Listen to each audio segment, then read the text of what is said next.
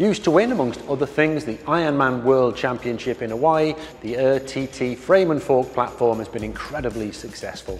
So much so, we've made it even better. Material-wise, a lot of work went into the carbon development and layup for the range-topping AiR 9.8.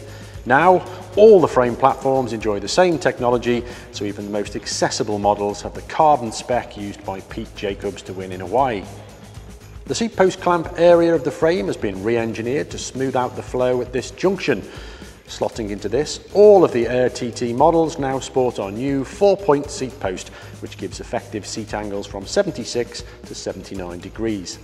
This has been married up with some geometry tweaks at the front too, with a slight rise in head tube height to give a better fit to a wider range of riders.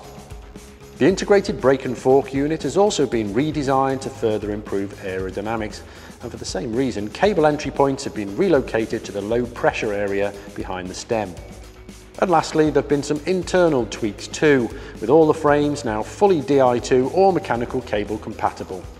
So all in all, the AiR TT has been completely reworked, and it's a frame platform that has a history of race-winning performance.